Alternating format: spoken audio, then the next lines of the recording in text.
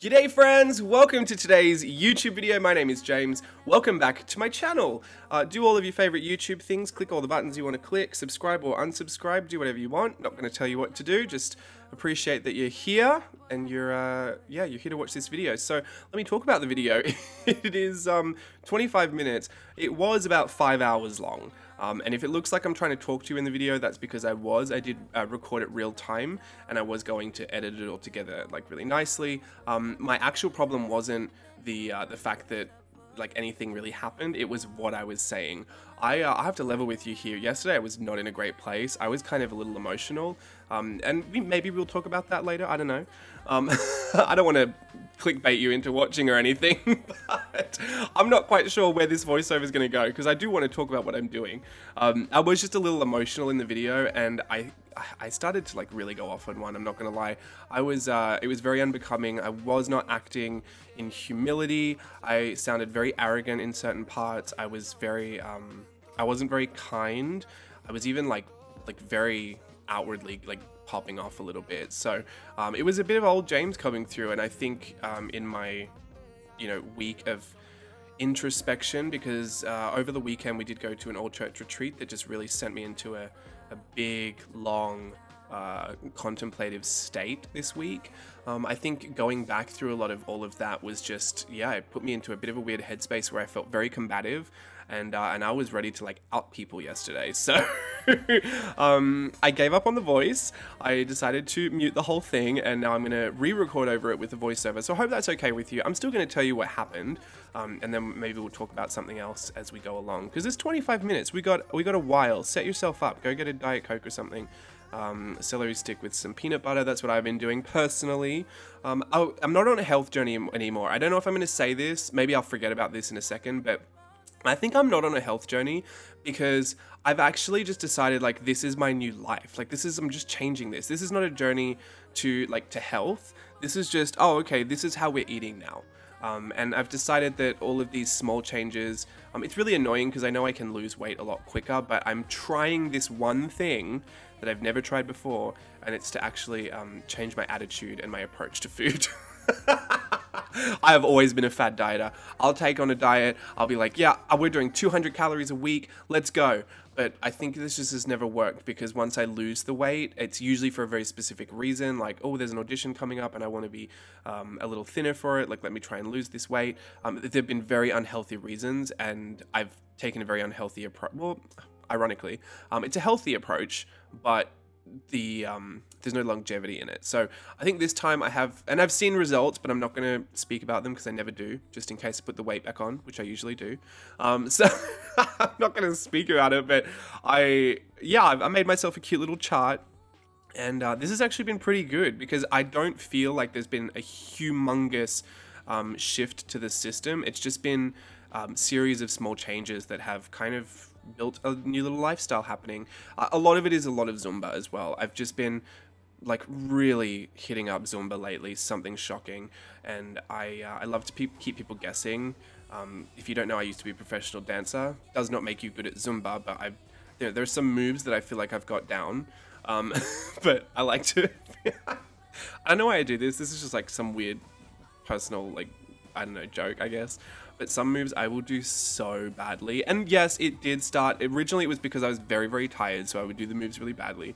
But then sometimes I'd be like, I would really pull out the old dancer in me, and I'd get very pussycat dolls on everybody.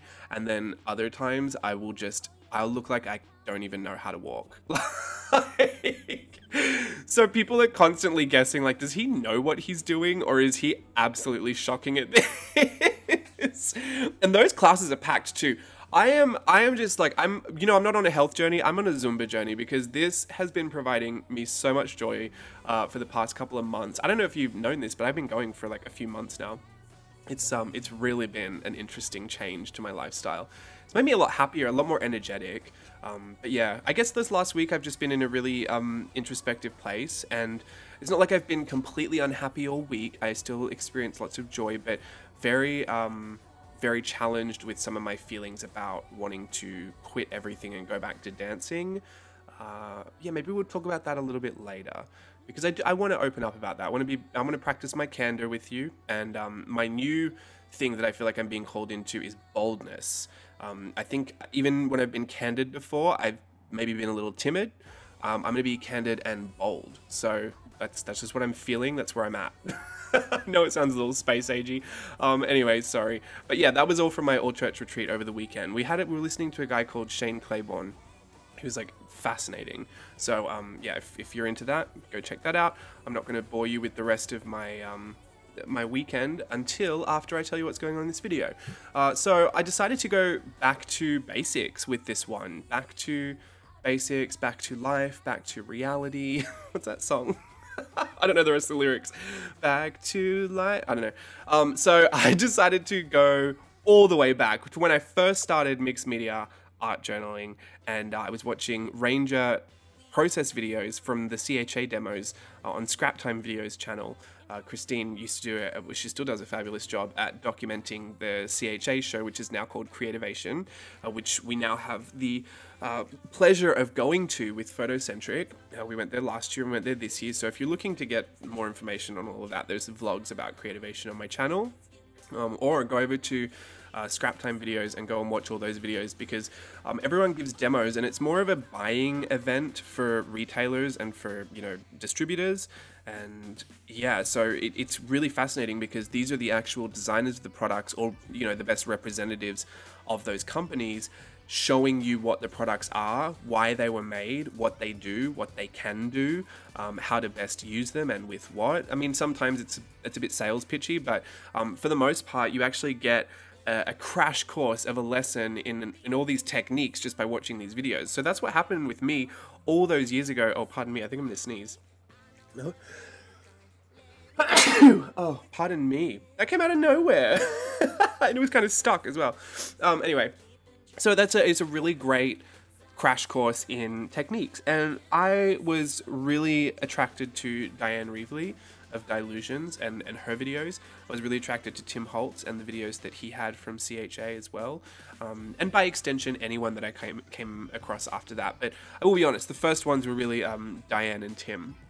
And Diane more than anybody, because everything was so colorful and so vibrant, and she has such a great, really quick and I wouldn't say careless, carefree approach to creativity.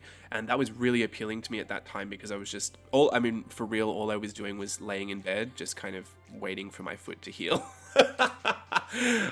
Knowing that as soon as it was healed, we had to go back into surgery and start all over again. So yeah, it was a long journey to get all of that recovered. I was very blessed throughout that journey too. That's a story for a different day. But you know, I think having so much downtime and then discovering all these communities that went along with it, I fell really quickly into mixed media art journaling. And I went on eBay to purchase a box of Ranger stuff that someone was selling. It was like lightly used, and I purchased the whole lot. It cost me an arm and a leg. Like, I had to really scrounge together my pennies for that. And I wanted to buy it because I was new to the community. I didn't really know all the rules, but I thought that everywhere, like whoever's group you joined, you had to use their products, which is still actually kind of true, but I didn't realize that it wasn't everybody. So I don't know, maybe if I didn't know that in the beginning, I would have chosen someone different and not spend all that money. But I'm not going to be mad about the journey. And look, just on that, if we're going to be bold, I respect everybody's decision to run their groups a different way. Just because I run mine in a certain way doesn't mean that I believe no one should run theirs differently. My personal opinion, because I have been asked this many times before, of, you know, is it right to limit what people can use in a Facebook group when people are just sharing? It's neither right nor wrong. You have to remember that the reason that Facebook group exists is for a certain reason, right? Mine exists because everywhere I was sharing, I felt like I was co-opting that space, you know, or I didn't feel welcome there, just because of the people that ran the group or the people that were in it. The culture of that group just didn't seem conducive to who I was or how I wanted to share, or I didn't have all the supplies and I couldn't keep sharing there because I wasn't going to buy them. So there was a reason why I set up my group the way I did on Facebook, and that was post whatever you want that has to do with your creativity. Let's just appreciate that with each other. that doesn't make for everyone's favorite group either. Some people don't want to see all that random posting. I personally enjoy it because I get stimulated by all of it. But also, I'm not trying to sell you anything on my group. I think a lot of people, this is such a random tangent to go on, but for the people that are a little upset, maybe haven't accepted the fact that some of these groups exist to market, and that if you are being told to use only those products, it's because that is kind of the purpose of that group. Yes, you do get to share, but it's sharing very specifically to build on that product line, build on that culture of that product, build on the fan excitement of those products.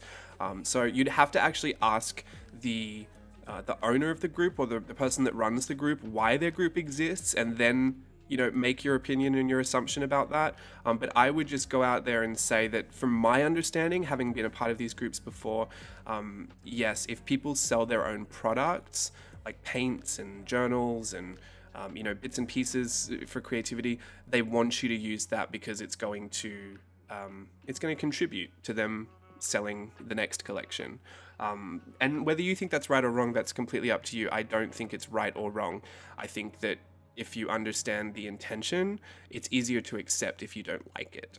And then you can find an alternative for that. But yeah, I don't know. Some people don't get that. And I have been upset before because I've definitely been a part of these awkward conversations where it's like, oh, I thought I could just use any paint I wanted, and then you get your post deleted, then people get really upset, and and then sometimes it can feel like a pile-on attack. I think that's very different. Like, then you're not really addressing why the group exists, then you're addressing certain group members' behaviors, and I also don't think that an owner of that group should have to wear the behavior of the people in it. I know I certainly can't censor everybody that goes through my group. All I can let you know is what I believe, where my opinions are, what I would like it to be about, and hopefully those guidelines are respected. Otherwise, there are ways to kind of remove people. And I don't want to get into all of that, but all I'm saying is that I joined all these groups, and I definitely got sucked into the culture of it all because it was all about sharing. It was even if you did have to buy the products, there were like thousands of people on there that were sharing, how they like to use something. And then when one person would get a technique that no one had thought of before, they'd share it with everybody. And it was super, super fun. It still is. These groups still exist in all different capacities because, everything changes. This was 2015, 2016. I mean, I was a very different person back then too. So if we met in that group, hi, let's re-meet. No, I still stay in touch with a lot of people, but I used to be a little more outspoken. I used to be a little aggressive too. I think I got into a few fights with people a little too publicly. That was my my mistake. If I didn't apologize already, I am sorry again. I'll kind of just try and let my current state speak for myself back then, but I could accept it. I know I was very combative. And mostly because being a part of that community was so important to me. It was like my one way of spending a lot of the day in communication with people. And because it was expressing my creativity, something I felt confident with, or that I was learning how to feel confident with, or that I felt very expressed by, and that had personal meaning and attachment. It was, I had just lost my dance career, and dance is a great way to feel personally, creatively expressed. I had lost that all of a sudden. So the groups meant a lot to me. And I wanted to be able to share because just people saying like, wow, you did a great job, reminded me of like being on stage and people clapping. I know that sounds so stupid, but you please, I don't know, go harshly when you judge me, because that's all I'd known since I was 18, and I was really, really struggling with the difference. And it was very, very beneficial for all of that. So I've got lots of fond memories. I've got lots of not so fond memories as well. I think with all the good comes the bad, but if I can just focus on the good today, I know I'm trying to practice my boldness so randomly just by going into random tangents, but I'm not gonna take anything away from that experience. That definitely led me to here, and I learned so much from the willingness of people to share. And I think that is why when I started my YouTube channel, even though I started it to do that unboxing, like there was really no purpose for me starting it, other than when I was on that design team, that unboxing was requested. I had actually decided that Stella and I were talking about it beforehand. She started a makeup YouTube channel, and I was like, oh, maybe I should start one. And I thought, no, it's too much work. I'm not doing that. And then I was requested to do that unboxing, and I thought, oh, okay, well, I'll do this one video, whatever. If people like it, like, maybe I'll consider doing a product review or something. I don't know. I had a really weird aversion to it, because at that point, I still thought I was going back to dance. I was like, no, this arts and crafts, this is like, I'm in the States now. Steve and I are married. Like, I'm starting my new life. I'm going to be a dancer again. Like, don't worry about it. But yeah, God had different plans. So obviously I ended up going through with that and creating more videos. And from the very beginning, I had decided this is the way I was going to do it. And I was always going to consider myself as I was in bed watching those YouTube videos after my surgeries, or when I was in that Facebook group and I just needed someone to be there for me in those moments and say like, hey, we see you, you're here, like, you're still valid, you might not be on stage, but you're doing a really great job here. And so all of those thoughts I still bring with me today, and they are really the guiding light for how I make a lot of my decisions. I know that if I'm ever making decisions that don't align with those moments, that I'm making the wrong decisions. So I don't know why I'm feeling the need to tell you that, but I hope that brings you a little bit of clarity as to how this process all started in a super meaningful way, even though a lot of that isn't documented. Like, none of that is on YouTube. I didn't start YouTube till 2017. So, a couple of years went by where I was figuring all of this out, finding my way, joining groups, leaving groups, meeting people, having good experiences and bad experiences. And that definitely happened and continued to happen throughout the past few years. And I do believe that through a few painful experiences and a few unexpected, turn of events, I shifted the way I felt about everything, and suddenly it was almost like my desire was just to leave it all, because I just didn't want to deal with it. I was like, well, this isn't worth it anymore. And then I had to come to terms with why it absolutely was worth it. And yeah, more recently, I know I've been talking about changes in the culture and how I wanted to make sure that my actions reflected that. And I think this is an extension of that as well. I think going back to the basics of all of this, going back to the beginning and trying to strip away everything I feel like I've been a little tainted by over the past few years, I think is a very good first step for me trying to walk boldly into that. So I've just decided to go back to, essentially exactly where I started. I was in these Delusions journals. These are my very first ones as well. And I would go through magazines and I would just harvest images. I would get anything that looked like it could be something, and I would just stick them together. And it was all very carefully planned out and very cautiously measured on the page. And sometimes I'd plan my backgrounds and I would make little notes of the things that I was using. But, a lot's changed since then. My aesthetic has changed a little bit. The access to materials that I have now is just insane. I am so blessed to have such an incredible amount of art supplies to play with. And I'm not saying that you need that to have fun, but I'm also not going to take away how beneficial it is to be able to have access to all of that stuff, and what a blessing that is as well. So it has truly changed my experience, and I think this is why I got carried away and did 5 hours of this before I decided, you know what, should probably stop and edit the video just so I can make sure I do get it up in time.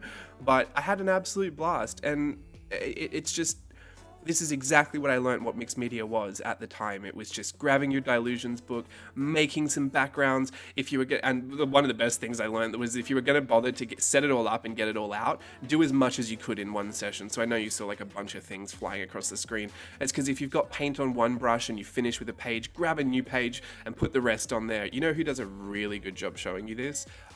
Inky Quill, Adele. There's so many of her videos where she's literally got her use it up journal off to the side, and she will just quickly bring it in, run a paintbrush through a stencil, and I know she said it before too, because it's true. Sometimes the cleanup pages become so much better than the ones that you were actually working on, because I think there's so much more charm to the fact that they shouldn't have probably existed, or that they're, you've got an expectation for the page you're working on, but you don't really have one for the cleanup page, so you're pleasantly surprised all the time. Not all the time, I shouldn't say all the time, but a lot of the time. But yeah, this one I loved. I love this. this was just like really speaking to me yesterday, where I just felt like, and I'm not going to try and build too much meaning into it, but I've been having so much growth in like personally and professionally, but I feel like through all of that, because I've tried to make sure that I haven't you know, rubbed anyone the wrong way, or you know, the levels of fear that I've built up through my experiences made me feel like people assumed that I was very weak or timid, which is fine too. I guess people can be timid, but I'm certainly not weak. And I felt like that image just expressed that, like, through all that growth, like, I've actually found a greater strength that I had before, and that it was, I had felt more empowered knowing where I stood, but being able to stay silent in that, not reacting to it, not arguing with it, not blowing up about it. In fact, I feel like those were all pretty immature ways that I'd handled things in the past, and I felt like that growth presented more strength than I'd ever exhibited before. So that little collage, I know it just looks like a collage you throw together, but oftentimes I feel like there is so much meaning that's built into these things that you may not even realize at the time, but you present themselves to you. And this is why I know if you've been really looking closely at what's been going on, when I was painting over some of those pages, there were a few pages that I did cover up, and I did rip out, and I did cut out, and I did just get rid of. And all I'm going to say about that is they just don't represent things to me anymore that I want to be stimulated by. It was, you know, nothing more than that. I think when you flip through your journals, they're triggering for so many different responses. I think they're triggering from memories, which is a given, especially like if you're doing a travel journal, it's going to be trigger your trip, right? That's what I've been literally thinking about this entire time I've been doing my travel journal workshop. But if you're also layering in your personal experience into your journal, it's going to trigger emotions. And sometimes we don't want, you know, even if we're feeling maybe a little down and out and we're having a bit of a journal sesh about it, sometimes we don't want to come back and see those things all the time. Or if there's such a negative representation of that emotion, like sometimes it can feel very unhealthy, and sometimes it can feel like you don't actually want to revisit that journal, or it's like a little icky feeling every time you go past the page. And it could be for anything. It literally could just be because you grew out of a certain phase and suddenly you just don't like it anymore. I like to renovate those pages. We've looked at this before on the playtest Patreon experiences, but page renovations, just getting rid of it, starting again. There's nothing right. We live in a great day and age where we've got the power of a phone in our pocket, right? So you can take a photo of it. It'll always exist. You don't have to, you know, make sure your memory's going to remember that forever. But it made me feel so good just to renovate those pages as I was going, and they're going to have new life that, you know, won't bring me that feeling every time I see them. And that's something that I like to do as well. This whole thing just felt very much like coming back to where I started, and a nice, refreshing, like reset kind of. And I think that's what I was really challenged into over the weekend, is just stripping back everything that has stopped you from just, you know, being in that purpose. And a lot of it is fear. I think for most people it's fear. But yeah, I had to be a bit more bold in just saying, because it scares me so much that people would know what I'm thinking. I have to be able to be honest enough to say, like, this week I really struggled with even wanting to do this anymore. I just wanted to quit and go back to dancing because I knew it would be easier. I knew it would be more fun. This work gets very difficult. Sometimes the most difficult part can be the fact that you feel so isolated doing it. And those are very normal feelings. And I just feel, sometimes I do feel ashamed that I feel them, because I should be grateful. But I'm very grateful, and I hope that shows. I hope that even shows just in things like, you know, keeping up with these YouTube videos, even though, you know, sometimes temptation just says, oh, don't worry, like, you don't have to, you know, no one's going to care. Everyone else gets to, you know, leave YouTube for months and months. No one really gets mad at them. I do believe that my accountability exists for a reason there. And yeah, I hope that shows through. I think the best thing I could do just for showing is like to show your gratitude. I know I could say I'm so thankful for everything I've learned along the way and the people that have been involved, but I always feel like the best form of gratitude is to show it.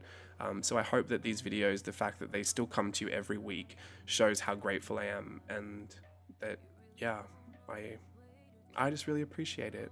And I'm feeling okay. I'm feeling good. It's really hard. It's hard for me to be candid. It's hard for me to be bold like that. But I know that it's a good thing, and hopefully you've had a good time watching the video and listening along. Until next time, thanks for watching. Bye.